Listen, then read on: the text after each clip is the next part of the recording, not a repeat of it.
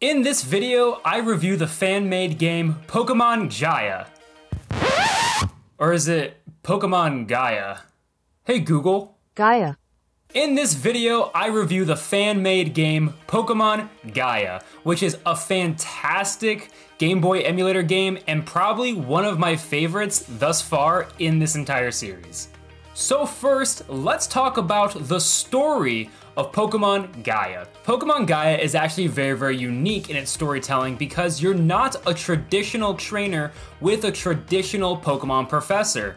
The Pokemon professor in this region of Orbtus is actually an archaeologist, and he doesn't have you collect the Pokemon for the Pokedex, but instead he wants you to go investigate these ruins of old because there's been a lot of tremors happening throughout the region and nobody exactly knows why. So after being approached by this archaeologist, you are then given the choice of 3 starter Pokemon, and they use the starter Pokemon from the Sinnoh region, which I think was super cool. It's a fan favorite region, so like you might as well give the fan favorite starter Pokemon. Again, it's super unique in this storytelling element because as you go through the game, the gyms are very much like a side quest, though they are still used as milestones and markers throughout your journey. But again, your main quest, your main reason for going on this grand Pokemon adventure is to figure out why the tremors are happening. And there's lots of lore revolving around the Regi trio as well as Regigigas. And as you begin to uncover the mysteries of why these tremors are happening and the power of these Regi Pokemon, you actually discover that it's kind of being brought on by this organization called the New Elders, which really resemble Team Plasma from Pokemon Black and White. But they're this secret, like, knight type of organization of like mages and things. Again, kind of digging into that ancient like totem archaeology, like distant past kind of vibe of this game, which is super cool because they actually are the ones that are awakening the Regis through these temples that you explore and all these other really cool aspects. And they put up a pretty good fight. They don't only just have the really basic grunt like run-of-the-mill Pokemon. They actually have some decent Pokemon in their parties, especially some of the boss New Elders. So that's also a really cool touch in that they're not just these punching bags. They actually play a very vital role in the story. So much so that they actually take you to a new like area within the game. Once you get towards the end of the game and you uncover that they're trying to awaken Regigigas to reshape the land, to reshape the earth, giving kind of a Team Magma kind of vibe in my opinion. But they take you to the realm where Regigigas has been dormant and is slumbering, and you actually have to fight all the Regis, and it's really cool because they introduce a new special move that allows you to get transported to this new realm. So overall, the storytelling of this game is super cool and really immersive. There's lots of nooks and crannies to explore, because they use a lot of kind of like hidden areas that you wouldn't normally see. All of a sudden, if you're walking by a tree line, there might be a white arrow indicating that you can, go through there, like a door. And then it leads you to this little hidden grotto area where there might be like some fun treasures like Megastones, special Pokemon. There's also lots of unique Pokemon encounters. They gave you a Marowak encounter that acts like a static encounter, which is pretty cool. You find it in this ruin that's just kind of off to the side somewhere. So yeah, this region is really cool in the storytelling because there's lots to explore. It encourages exploration instead of just catching every single Pokemon to fill a dex, which you still can do. It's also encouraged that you just explore the region and see what you might have missed or what the region has to offer. And usually the storytelling does a really good job of getting you to go into all these different areas of the game. So that was really cool. Next, let's talk about the Orbtus region as a whole, talking about the Pokemon and the gyms that you might encounter in this entire game and this region of Pokemon Gaia. To start off with, the Pokemon of Pokemon Gaia are super cool. They use Pokemon from Generation 1 through Generation 6, which, you're probably asking the question, does that mean you can Mega Evolve your Pokemon? And you would be correct in that assumption because they do introduce Mega Evolution in this game, much like in Pokemon X and Y. Big fan favorite, and it's really cool to see it in this 2D sprite kind of way.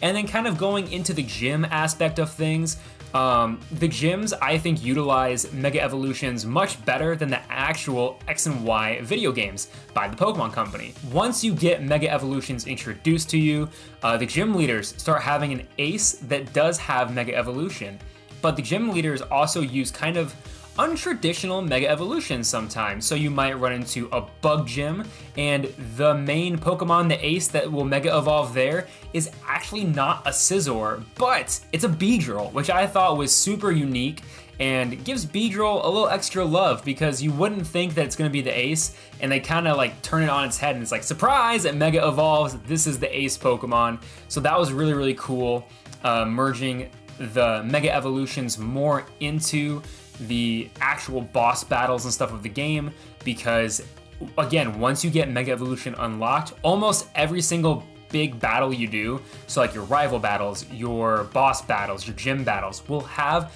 a Mega Evolution Pokemon in their party that they will utilize. But one thing I did notice is that this Mega Pokemon stays the same throughout, so your rival, for example, might have 2 Pokemon on their party that can Mega Evolve, but they'll only use the 1 Pokemon to Mega Evolve every single time you battle them. So it's it gets a little stale still, but it's pretty cool that they actually introduced the Mega Evolution more into that kind of storytelling and the mechanic of the world. And then going on to the gyms. The gyms I thought were fantastic in this game. They all have familiar but unique puzzles to them, and all the gym typings are honestly really, really unique in my opinion, especially on the order in which you like encounter them. I can't remember them all off the top of my head in order, but I do remember that the first gym you go up against is a fairy gym, which I thought was really, really unique in that sense, because normally the fairy type gyms are a little bit later, but this is the first one, so you had to kind of prepare your team well, because they don't have too many weaknesses, and you don't get a lot of Pokemon that are super effective to fairy types early on in the game, but they do give you quite a few Pokemon around that town where they will be super effective and they will help you in your journey. And then yeah, as the game goes on, there are plenty of other gyms with lots of unique Pokemon typings. They have like a poison type gym that's down in the basement. They have like a bug gym, a normal type gym, a flying gym, I think. There's lots of really cool like ways to go about the gyms, and they all have very, very unique puzzles. And once you get HMs unlocked, they actually get incorporated into the gym challenges. So for the poison gym, for example, you actually have to maneuver through the sewer system to get to the gym leader by using the HM Surf. So HMs are in this game, which bit of a bummer that they don't have it as like some sort of ride or some sort of call feature. So you do kind of have to take that into consideration when building your team. I did have to adjust my team a couple times to fit the HM requirements, because similar to Generation 4, there are lots of HMs in this game, and they don't always need to stay on your team, so like you might have to do a lot of deleting and reintroducing. But a cool thing is that they did kind of revamp some of the HMs to make them more useful. Like they made Cut a bug type move instead of a normal type move, allowing for different Pokemon to actually learn that HM, and probably Pokemon that should learn that move.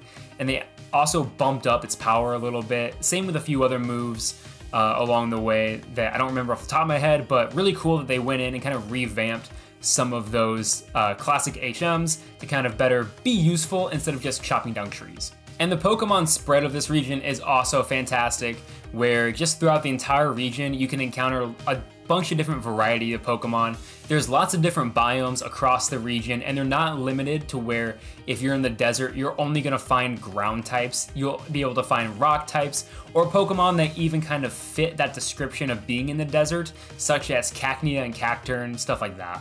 So overall, the region of Orbtus is really, really unique in that sense, where there's lots of cool Pokemon you can encounter. There's Mega Evolutions and Mega Stones you can find throughout the region, as well as really, really unique gyms and stuff like that as well. And finally, let's kind of talk about the difficulty and what players can expect when playing Pokemon Gaia. So Pokemon Gaia is a Fire Red kind of ROM hack in that sense. So it's like a GBA ROM hack, which is pretty cool because it's very versatile. It doesn't really require you to use like the DS pad or anything like that. So you can play on any device that can run an emulator and things of that nature. And I will say that the game is It's both challenging and very easy to like get ahead and kind of get yourself leveled back up to where you don't have to just use your base level Pokemon the entire time. So the game does level scale very well in my opinion. Never did I really feel that the opposing Pokemon were too powerful like in some of the other game reviews I've done, where it just seems like every time you go up against a big battle, they go up by 10 or 20 at a time and you've only gone up by like 5 because the wild Pokemon haven't gone up in level. Throughout the entire region of Orbtus, the wild Pokemon followed the level scaling really well to where if you're going up against a level 30 gym, then the wild Pokemon of that region might be like a max of like 25 or lower, but then that allows you for a lot of good grinding EXP, which you do have to do in this game like any Pokemon game. Grinding is something you need to do, especially if you plan on swapping your team a bunch, which there are lots of opportunities to switch your team, but like I said, there's also a lot of opportunities to get some awesome EXP so that your team can continue getting stronger and stronger. Never did I really feel that I was getting bogged down by the level scaling. Even going up against the Elite Four, I found it kind of, I don't want to say easy, but after some training and actually putting some thought into my team and the mechanics of my team, the Elite Four was a challenge, but it was a good challenge. It felt like a Pokemon game, but without like it just being handed to you like in some of the more later generations of Pokemon. And just some final thoughts of the game. I think, again, Pokemon Gaia is a fantastic ROM hack. It's really cool to see so much love and care put into this type of game because there really was a lot of it. With all the extra like side maps and all the extra things you can do in this game, the Mega Evolutions having to be figured out for this 2D sprite kind of gameplay was really cool to see. As well as just like the world felt so immersive to me. As someone that really likes to immerse themselves in video games, I think they did a fantastic job with not only the storytelling, but also making it what a Pokemon game kind of needed in this generation. In the mainline games that we have with Pokemon Scarlet and Violet, for example, it's a lot more open world, it's a lot more immersive, but that's all the way in Generation 9. This game kind of looking like Generation like 3 was really cool to see that it was this immersive and that the gyms felt like a side quest in all honesty.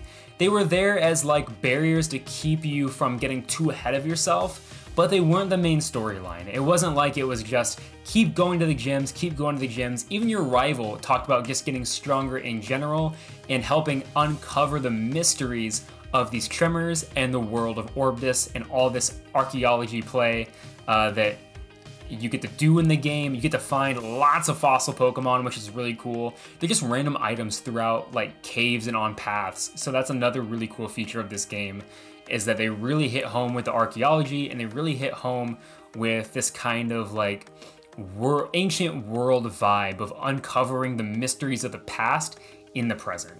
I want to thank you all for watching, and remember to like and subscribe to stay up to date on all things Quoorn's Quest. Remember to leave a comment down below letting me know what Pokemon game you want to see me review next, as well as your thoughts on Pokemon Gaia. Whether you've played the game or whether you plan on playing the game, I encourage everyone to try and find a variation of this game to play. It is super fun. And if you're too impatient for these videos to be released, if you want to know exactly what I'm reviewing and my thoughts of a game as it's happening, be sure to hit up the Patreon, which is down in the description, where you get early access to videos from my live streams, as well as you get updates on my game reviews as journal entries as I play through the game over on Patreon.